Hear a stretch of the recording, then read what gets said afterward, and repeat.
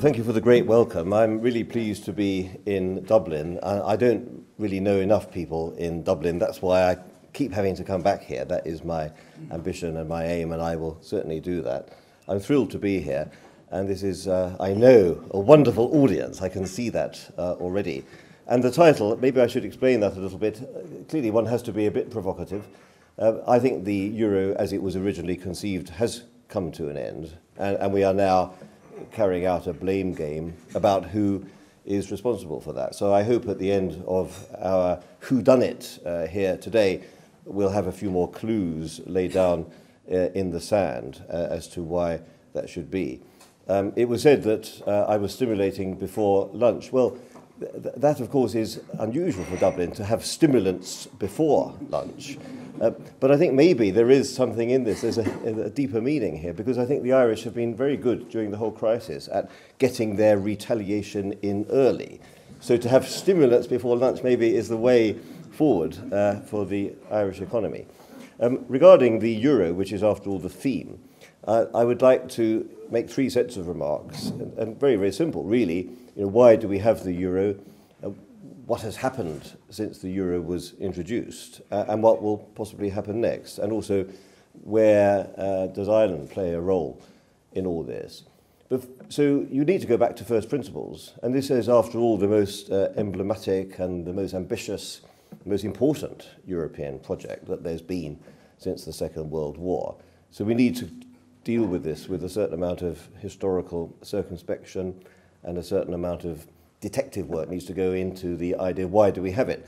I mean, just very briefly, 4 reasons why we do have the euro, some of which are homemade, you might say, and some of which are more international. I mean, first of all, the whole act of rapprochement between France and Germany, which has been going on, you might say, ever since the Franco-Prussian War, has certainly been going on since the Second World War. So this is a kind of denouement for the act of reconciliation between France and Germany since World War II. And one has to put this in the context of the search for political union between European peoples. So monetary union, as we all know, is far more than just a monetary project. It is a political project, and it has to be put against the context of that long search for the two biggest, most important nations on the mainland to come together and to forge a new unity after all their differences of the last 2 centuries. I noticed the picture of Jacques Delors downstairs. That really is the second reason to complete the single market, the mantra of a single currency for a single market. The idea being that you can only really have a full market where you can exchange goods and labour and ideas and capital across borders if you have a single currency to go with it. That was something laid down in the 1980s under Jacques Delors. That was the fulfilment of an old idea, an old dream that certainly goes back to Victor Hugo, if not back to the Roman Empire, that Europe needed a unifying force to turn it also into an effective trading area, a single currency. But third point, this is where the Americans come in, and you can't neglect the Americans in the whole of this story for both positive and negative reasons. That's what makes it also so interesting. You have to look at the euro in a properly international context. There was a necessity by many Europeans after the war to try to rival the monopoly power of the dollar on the world financial markets. There was the idea that the Americans were really able to get away with murder for too long by issuing their currency, the so-called exorbitant privilege of the dollar, which was a phrase which was actually invented by Giscard d'Estaing during the 1960s, although made popular by his sidekick, General de Gaulle, because, of course, Giscard d'Estaing was the finance minister all those years ago under de Gaulle, or one of his finance ministers. The idea that the Americans had this ability to simply print dollars and therefore finance their own deficit without tears, by reaping the benefit of having a monopoly power of issuance. The Europeans wanted a little bit of that, or at least they wanted to deny the Americans the ability themselves to profit from that sole monopoly. The French, of course, were the ones who mostly saw themselves as rivals. The Germans were simply keen to deny the Americans the profit of that monopoly power. The Germans, interestingly enough, as a parenthesis, saw the dangers of becoming a reserve currency, so they had no great ambition, no great hubris about this. This was the French who really did want the euro to become an absolute rival to the dollar. And the fourth reason, it becomes more and more cogent and more relevant after the fall of the Berlin Wall, was to really put Germany in its place. It was to control the Germans. Because the idea had grown up over the 20 or 30 years beforehand that the D-Mark and the Bundesbank had become the new emblems and the new signals of German power. And the Germans were, to use a phrase of Mrs. Thatcher, becoming a little bit uppity, and therefore needed to be put in their place, particularly after the fall of the Berlin Wall and the very quick burst of unity that came about as a result of the fall of the wall. Suddenly, a new, imposing, more populous, perhaps more powerful Germany seemed to be on the horizon. And therefore, the age-old dream of monetary unity in Europe became instrumentalized in a new dream of trying to curtail what seemed to be a new, still more powerful, still more energetic, still more industrious German nation, which suddenly appeared on the horizon. And so the dream of monetary union, and indeed even the groundwork for monetary union, goes back a long way. The Delors report, which laid down some of the guideposts for monetary union, of course, was conceived of and even fulfilled before the Berlin Wall fell. So you can't say the Berlin Wall spurred the march to European monetary union, but it certainly catalyzed something which was there already. It is interesting, though, that if you look at the facts and you look at the archives and you talk to the people involved, the Germans didn't bargain away the D-Mark for a mess of pottage. They actually got a very good price for bargaining away the D-Marks. It wasn't as though Helmut Kohl let down his guard and said, in order that we get unification, we give away the D-Mark. Not at all. And also Mitterrand, the wily old fox that he was, he knew that unification was going to happen. One of the most extraordinary things is that if you do look at some of the papers, and I wouldn't have believed it had I not seen this in both the German and the French archives, that Mitterrand told both Schmidt and Kohl, as chancellors at the beginning of the 1980s, that he thought that German unification would happen by the end of the century, because the Soviet Union would go through a phase of weakness. So Mitterrand knew that Germany would become unified, and he even knew in 1989 that the Germans would go forward rather quickly on the march towards unification. He didn't say, the Germans must give up their D-Mark and then I'll allow it. It was going to take place anyway. Kohl very wisely saw that there was a lot of suspicion about Germany and its motives and its ambitions, and therefore he decided to throw the D-Mark into the melting pot. But as I say, he did actually set tougher conditions for the other Europeans to leap over as the condition for going down towards monetary union. And I think it's one of the legacies which are still with us today, that France quite reluctantly did accede to some of those conditions. And some of those conditions, such as, for instance, a European central bank, which is even more independent and even less accountable than the Bundesbank, that was one of the conditions. And that's one of the legacies that we have with us now, and is still a thorn in the flesh, I would say, of France. So those are the four main reasons. It's worthwhile just bearing that in mind, because if you actually look at what has happened, it has been a disappointment. None of those four conditions has been perfectly fulfilled, and I would argue that some of them have gone into reverse. I don't see now a great spirit of rapprochement between France and Germany. Of course, people will always make deals, there will always be visits, there will always be ceremony, there will always be walks on the sand in Deauville, or walks in back gardens of various people's homes in Berlin or wherever.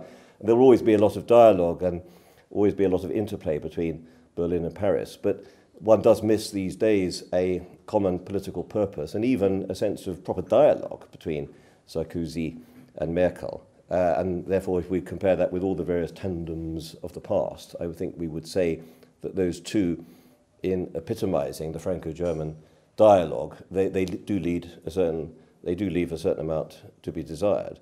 In terms of the single market, there's actually been more trade integration statistically in the years leading up to the birth of the single currency in 1999 than there has been since then, partly because Europe has been a slow growth area, and therefore countries, whether Ireland or Belgium or Italy or France or Germany, have been doing more trade with countries outside. And these countries have been very dynamic. And therefore, if you look at the trade statistics, the amount of integration of trade between the different countries of EMU has actually gone down compared with the period in the 1980s. If you look at the dollar, well, it is true that the euro has now become the second most important reserve currency in the world, but that's actually partly because the Chinese and the Asian countries that demand to have a second currency for investment in their reserves, they want to have an alternative to the dollar. So this is not so much as though this is a European policy, it's become a Chinese policy. The Chinese have amassed these foreign currency reserves for various reasons, most of which are not particularly good reasons, and they demand to have a second string to their bow. So it's a little bit like if you're Aer Lingus or British Airways, you don't want to simply buy Boeing. There has to be an Airbus. And you could say that the euro is the Airbus to the American Boeing. So somebody would have to fulfill this role. And I don't think that anybody thinks the euro is going to somehow supplant the dollar. It's a kind of good number 2 reserve currency. It does mean, though, of course, that the Chinese and the other large holders of reserves in Asia, which now make up about $6 or $7 trillion worth of reserves. I mean, soon we'll be talking about real money, I would say. You know, they have made a vast investment in the euro, and they mean to keep it going. This is one of the reasons, although why the original purpose, I believe, of the euro has been subverted, the euro will continue to be around with us. And then if you take the fourth reason to keep the Germans down, well, of course, the Germans are going through a difficult period at the moment because they appear to the rest of the world to be very strong. They themselves think of themselves as being somewhat weak. They do have an economy which does seem to have traversed all the travails of the last 10 years in very good working order. But of course, the Germans are never more anxious when things start to look as though they're going well, because there's this old saying, as you all know in German, that the light at the end of the tunnel is only the light of the approaching train. And so the Germans don't feel particularly well, even though they do look successful. It does seem, though, as though the Germans are throwing their weight around somewhat more than they did 20 years ago. So the old idea that you would somehow emasculate the D-Mark and take over the Bundesbank and put it into that nice new institution, the ECB, in order to somehow throttle them and constrain their power, I never really felt that was going to work. It doesn't seem to have been fulfilled. So none of those four principal reasons, I would say, has been adequately fulfilled, and some of them have been downright disappointments. Now, what has happened? Again, you need to split it up into 3 parts, really.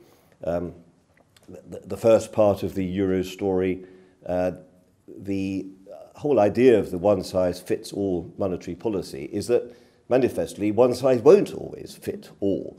Therefore, you will have periods when some countries which are prone to more inflation will have interest rates which are certainly too low for their economic position, and countries which have less inflation and lower growth will have interest rates which are too high. And that was the case in the first 5 years of the euro. None of this at all was in any way surprising. And it was not only unsurprising, it was predictable, and indeed it was predicted. Many people said that some countries will be using the opportunity of the euro as an opportunity simply to let rip, to finance consumer booms, to finance speculative booms, to speculate on areas like property and so on. And that is exactly what did happen in many countries of the euro area. And the folly of the politicians in many cases was that they allowed this to happen without thinking someday the money and the luck will run out. This was, if you like, a gift, a dowry of the Germans, that the other countries went into monetary union, automatically the interest rates descended to a German level. And instead of using the low interest rates in a wise way to finance investment, to finance a decent education system, to make their countries more competitive, they decided simply to go on a long, drawn-out binge.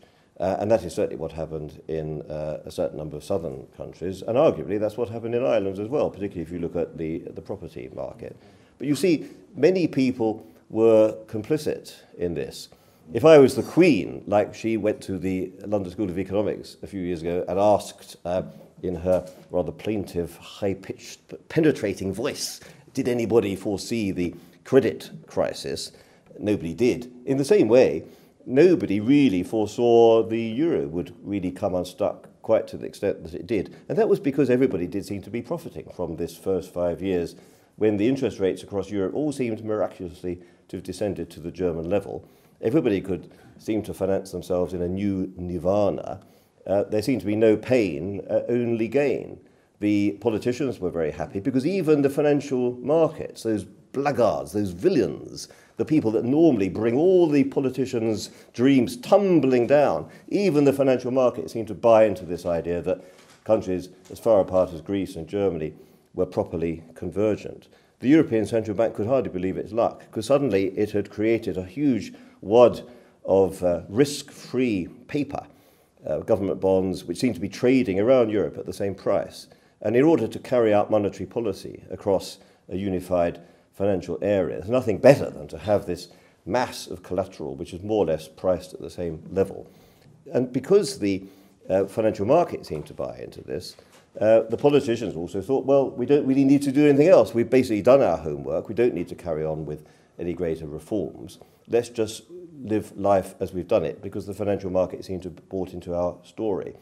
The politicians didn't realize that the financial markets do not take friends, they do not have feelings, they do not support or not support any particular policy. The financial markets are simply out there to make money, and a lot of people on the financial markets made a lot of money by buying Greek bonds and driving the prices up to the same levels as the Germans, and exactly the same people, now turned into rascally speculators, have been making a lot of money by selling Greek bonds in the last 3 or 4 years. So this was just a financial market phenomenon, a bubble which was on the way to being formed and which had inevitably to burst. You then move into the second phase. Why did it burst? Why didn't it go on? And then you come into the credit crisis, which did have its seeds, of course, in America, which burst upon the shores of Europe in 2007. And of course, that then sent every nation in Europe into a tailspin because there was a contraction of world trade, and every nation in Europe seemed to be affected by that. The German economy went down by 5% in 2009. The Italian economy went down by 5%. The British economy went down by 5%, even though we're not part of the euro. And so you could say that at that time we still were in a pattern of some convergence. The music had, though, started to change, and above all, I would say the key had changed, because suddenly the financial markets, which had been extremely compliant and extremely complacent and seemed to be buying into the convergence idea, they suddenly became much more risk averse, and therefore risk in countries' borrowings, risk in the government bonds that different countries issue, suddenly started to become more of a factor than it had done before, just in the same way as the American bankers started to look at the credit standing of a couple who might have bought a house in Newmont. They suddenly started looking at the credit standing of a government like Greece, which had started to issue bonds, and suddenly noticed that the credit standing of that Greek government wasn't anything like as good as the French or the Dutch government. So you had an increasing risk aversion suddenly by the banks and the other lenders. And then you also had the spectre of the Germans coming out of recession more quickly and more vigorously than anybody else. You see, because hidden by that apparent convergence in the first 5 or 6 years, the Germans actually, rather secretly, you might say, although it was fully open to people who read the Financial Times and other such organs, had been repairing their house. Not in a great grandiose way, because the Germans don't really go in for things like that these days, and not so much because of the government. Schröder, I think, did do the right thing. He did preside over a government which did allow the companies, particularly the Mittelstand, the family-owned enterprises, to repair their lagging competitiveness. They also reformed labour markets to a certain extent, although nothing like in the direction of Reagan-esque or Thatcher-esque hire and fire, but they did make labour markets more flexible. And they allowed labour costs to fall compared with the other countries in Europe whose economies had been allowed to get out of control in a positive direction and had too many costs built into them. So that was really not taken on board at all by the financial markets, the fact that the Germans had been reducing their costs. Also a great period of industrial rejuvenation. A lot of you have seen the German company heads over the years. Normally, they are elderly gentlemen of a certain respectability with hardly any hair. And now, the people who are running German companies, if you haven't become a German company manager by the age of 39, you're really past it. You should go and do something else. There's been a huge rejuvenation of German company management, and I would say a huge professionalization. All that went across fairly unnoticed, with the effect that the Germans were quickest out of recession. And this led to, I think, a repricing of countries' debt on the markets, a much less forgiving atmosphere. And then suddenly we have markets going into a reversal of what had happened before. So suddenly the interest rate starts to rise on the bonds issued by Greece or Spain or Portugal. The famous spreads start to increase, and suddenly then we go into reverse of the position that we had before. And it's been a credit boom which has been unveiled as a bubble and which has now been burst. That, if you like, is the story of the two-speed Europe which is now emerging.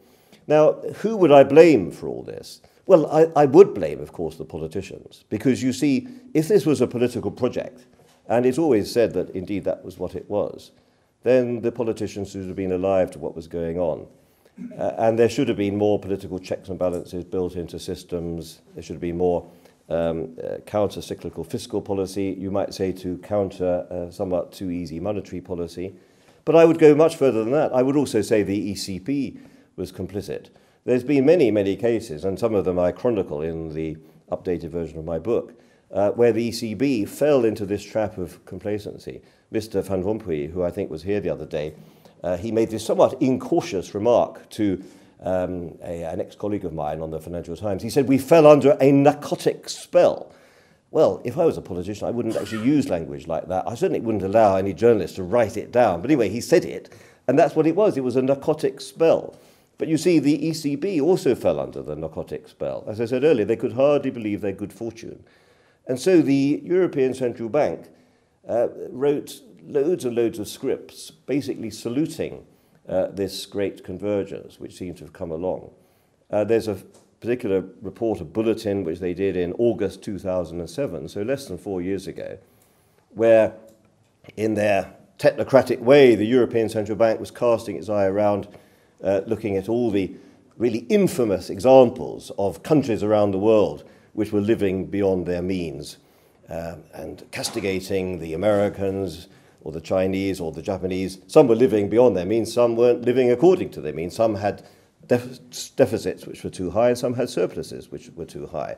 6% was the American current account deficit at that time. And in this 12-page article about current account imbalances around the world, which the ECB said is going to be the source of great calamity and upheaval in the world economy, not once did they mention that within the monetary union itself, you had Greece running a current account deficit of 10% of GDP, the Spanish with 9%, the Portuguese with 8%. That was all just not even mentioned. And the reason was because you had monetary union, and within a monetary union, these things automatically balance, and therefore you don't have to worry about it. This was a huge failure of competence, a failure of imagination, a failure of governance, that the ECB fell into that narcotic spell. And of course, they do admit it now, that they say we didn't pay enough attention to the underlying imbalances in countries' economies. This has nothing to do with the budget deficit of Greece, which was only later revealed to have been fraudulently manipulated.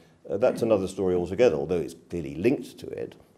This was the current account deficit. So that's really the difference between what a country earns in its exports, visible and invisible goods, and what it has to pay out for imports. And that was clearly known. And if the Europeans had just been a little bit more alive to what was going on in the rest of the world, they would have noticed that in Asia, in the 1990s, a number of Asian countries had been linked by a currency peg, nothing like so formalistic as monetary union, from which there is proverbially no escape. They had a currency peg under which they were fixing their currencies to the dollar. And the Asian countries in the 1990s, they also ran up large current account deficits. But the current account deficits, on the whole, were half as large and went on for only half the time as the massive imbalances that had been built up in monetary union since it started in 1999. So again, it was really not a surprise that this big difference in the country's creditor positions and debtor positions would suddenly strike home and become a real obstacle. And again, there was a failure of imagination and a failure of analysis.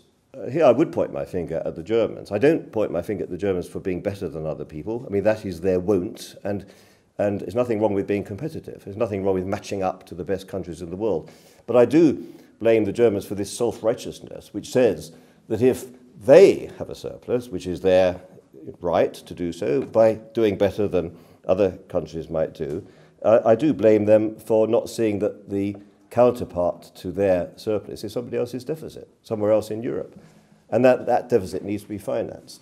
So there was a failure of what you might call holistic thinking on the part of the Germans. They thought they could just sail on chalking up large surpluses, current account surpluses, year by year, by doing better than anybody else, not realizing they were obviously, by definition, building up claims on other countries. Quite a few of them would be in southern Europe. And therefore the deficits of the southern European countries were automatically showing up as claims by German banks or German bondholders on those countries. And those deficits, those liabilities would have to be settled one day. And liabilities and claims do not always match perfectly, because even if you can't change the currency, sometimes the creditors demand a change in interest rates, and that is exactly what happened. So it's a complete classic case of when credit and debit falls out of balance. I'll just elaborate just slightly on this. The Greeks went into monetary union, as did the Portuguese, with net debts more or less of zero. You know, their net foreign assets were more or less balanced out by their net liabilities. After 10 years of running up a current account deficit of 10% a year for 10 years, you don't need to be a Nobel Prize winner to work out they will then have a net foreign debt of 100% of GDP, which becomes progressively less easy to finance at the same interest rates as Germany. I mean, it's fairly obvious stuff.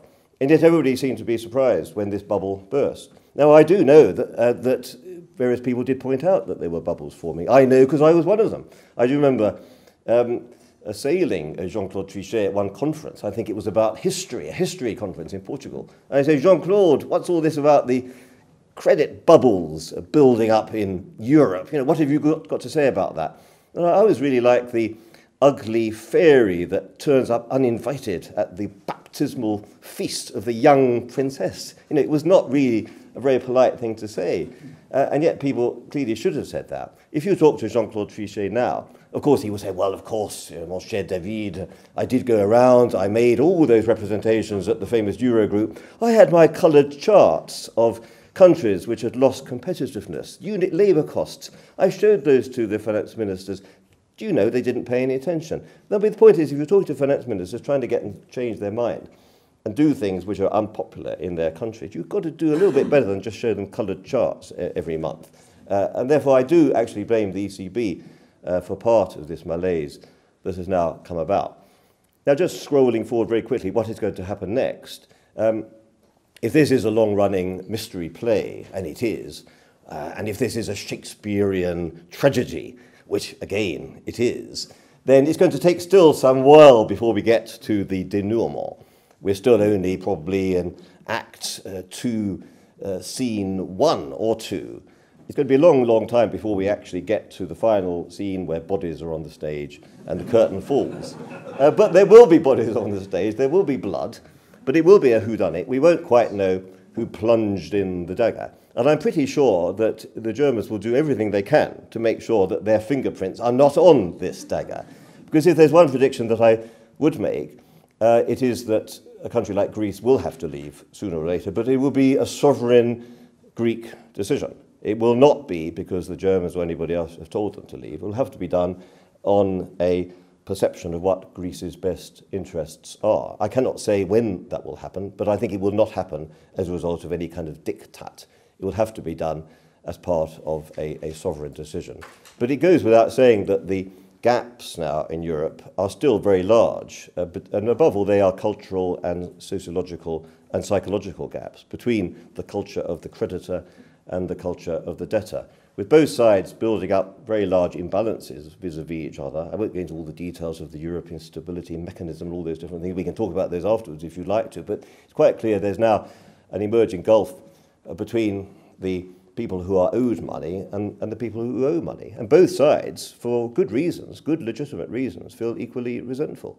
The countries which are giving the money feel that the countries which are owing the money are increasingly less grateful for this, and also the creditors have less and less certainty that they will be repaid. And of course they won't be repaid, because creditors never get repaid. You always have to accept there's going to be some write-downs.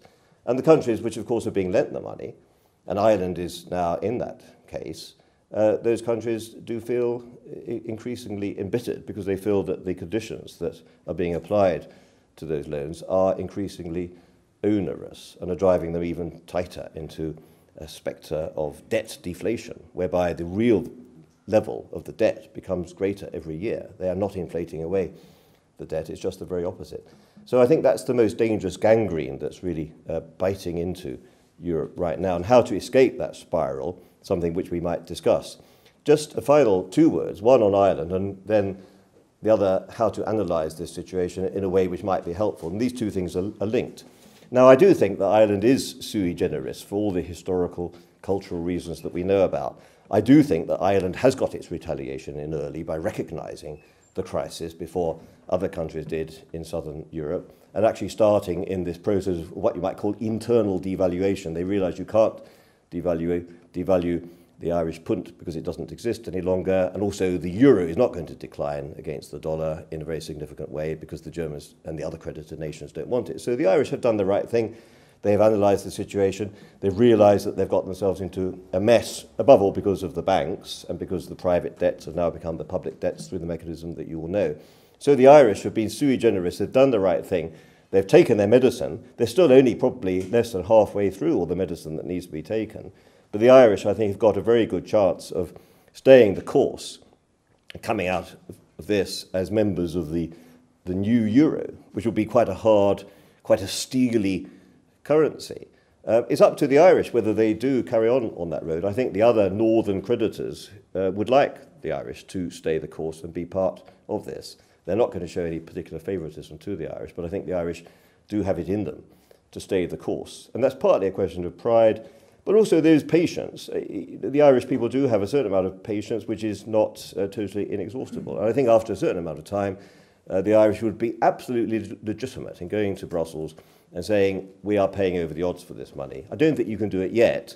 I think you need another 6 months or maybe a year of taking it on the chin and building up a track record and paying every debt on time and filling in every troika report on time and doing everything totally by the board. And then, particularly if you can go to Brussels with a lot of allies, and I understand the new government is thinking about where are its allies in Europe and who is it going to go in shoulder to shoulder with when it comes to real bruising negotiation with the Germans and the other creditors. You know, you need to go into Brussels with a really well thought out plan. And I would actually talk to the Swedes and the Danes outside the euro as well, because they are every bit as important as the creditor countries within the monetary union. I'm not trying to encourage Ireland to somehow achieve an even greater gulf between the countries of Europe than there is already by separating the euro up into the kind of non-euro members and the euro members, but the Swedes and the Danes are really very good countries with whom one might forge some common alliance here. The second point is that I think this great story of what went wrong, how this dream has been subverted, and how the political ambition has been turned into dust in a very bitter way, and the way that we won't have political union worthy of the name amongst enough countries to make this something meaningful. The way that all these great hopes have been dismantled, I think it is worthy of some thorough analysis. And therefore, I know there's a great number of books and articles and all sorts of scholarly dissertations have been written in Ireland about this. And I think it's to the tribute of the Irish people that they have done this, because I don't notice the same thing happening in Greece, for instance. But I do think this spirit of inquiry needs to be widened, not in a finger-pointing way, but in a way which does try to show how this project has gone wrong, because it has gone very, very wrong indeed. And you do have to overcome the hubris of the European elites in whose name this project was forged. And you do need to try to find out where the mistakes were made. And therefore, I think something almost like a South African Truth and Reconciliation Commission is needed on a European-wide scale.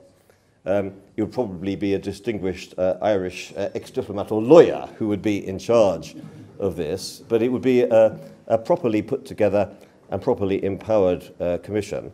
And you'd have to decide when to ask this commission to start work, and whether now is the right time, I really do not know. But I think it does need to be done at some stage. And this commission does need to have the power to arraign witnesses. It has to have the power to intercept emails. It has to have the power to go to the European Central Bank and say, look, I'm terribly sorry, I know you've got a lot to do, but we'd actually like to look at the documents. And if you don't let us, we'll come back tomorrow with a police escort to do it. I really do think that you do need to look at what went wrong here, in the nicest possible way, of course. And so that is my suggestion. I'm not saying this has to be done now, but I do think that is necessary, because many dreams have been shattered, many ordinary people's lives who are totally blameless in this, because they just believe what the politicians told them. Many ordinary people's lives have been very damaged by this, not just in Ireland, but in other countries as well. So I do think a proper spirit of inquiry would not just serve the hunger for facts and hunger for intrigue of scholarly people such as ourselves, but would produce some sort of healing for what has been a very damaged project. Thank you very much indeed.